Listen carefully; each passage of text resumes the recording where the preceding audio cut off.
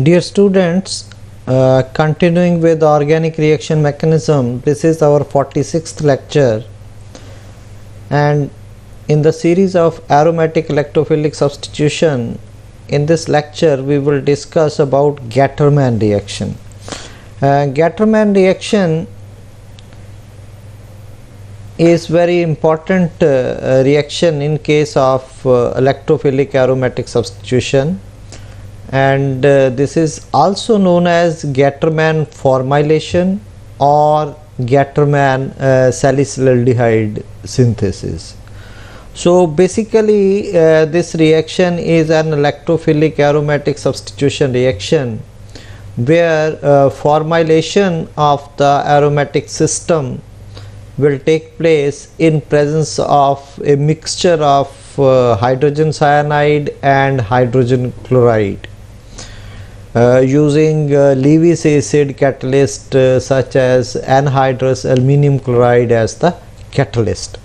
And if you see the overall reaction, this is similar to what we have seen in case of Friedel-Crafts reactions. So only thing is, in case of Friedel-Crafts reaction, say in Friedel-Crafts alkylation we have used alkyl halides and Lewis acid as the catalyst. So here instead of alkyl halide we are using a mixture of HCN and HCl. The mixture of these along with the Lewis acid, they will act as an electrophile which will be added to the aromatic system to give us an intermediate products which on hydrolysis will give us aldehydes or ketones as the product.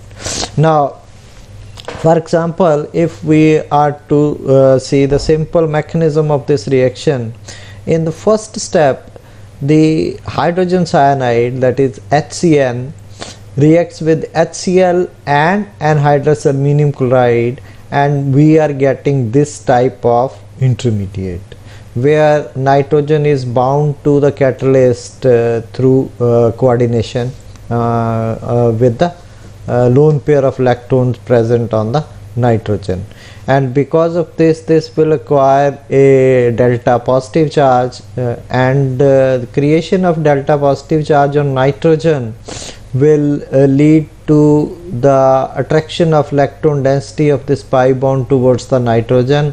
Hence this carbon of this intermediate will become electrophilic carbon, and because of this electrophilic nature of this carbon, this will be attacked by the aromatic system, and we will get this type of intermediate will be formed.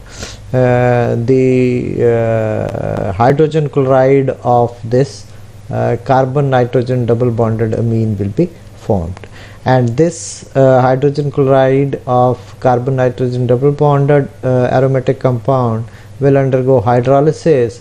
In the presence of water, ammonium chloride will be removed and this will be converted into a carbonyl compound. So aldehydes, they will be formed as the product. So overall, if we see, the benzene will be converted into benzaldehyde. So formylation of the benzene has taken place. So that is why this is known as Gattermann formylation. So Gattermann formylation, because this reaction was given by the scientist named Gattermann. So that is why this reaction is also known as Gattermann reaction, Gattermann formylation, or Gattermann salicylaldehyde synthesis. Salicylaldehyde synthesis will be there if instead of benzene we use phenol, then the product formed will be salicylaldehyde. So this reaction, Gattermann reaction, can be extended to phenols also. So monophenols, diphenols, triphenols, all these phenols, they undergo Gattermann reaction, and ortho substituted aldehyde, they will be formed in such cases. Then in place of HCNAl Cl3 combination, we can, as an alternative, we can use zinc cyanide also, and this zinc cyanide will also act as an electrophile, which will as a catalyst for the electrophilic aromatic substitution, and this serves as a catalyst which will in situ generate the electrophile, and formulation of same acetylene can take place when we use zinc cyanide, and acetaldehyde will be formed as the product. Then one modification of Gattermann reaction is Gattermann-Koch reaction. So here only thing is if we replace hydrogen cyanide with carbon monoxide, then the products will be same, only difference is that now the catalyst formed is different. So if we replace hydrogen cyanide with carbon monoxide, then the Gattermann reaction is known as Gattermann-Koch reaction. And the only difference between Gattermann-Koch reaction and Gattermann reaction is that, as I have told you, that Gattermann reaction can be used for phenols and phenol ether substrates, but Gattermann-Koch reaction is not applicable to phenols and phenol ether derivatives. So here what happens is the carbon monoxide first reacts with hydrogen chloride to give us this type of chloroformaldehyde.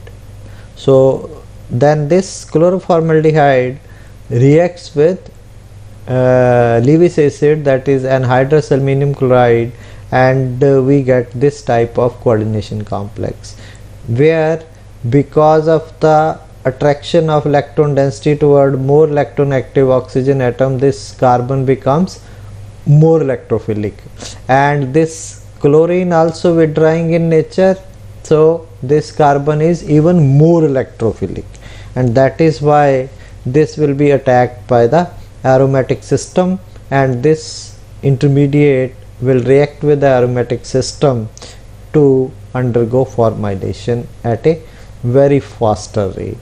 So that is why this reaction is also used in industry for formylation of benzene to benzaldehyde. So these are the references which have been used to prepare this reaction. Thank you very much.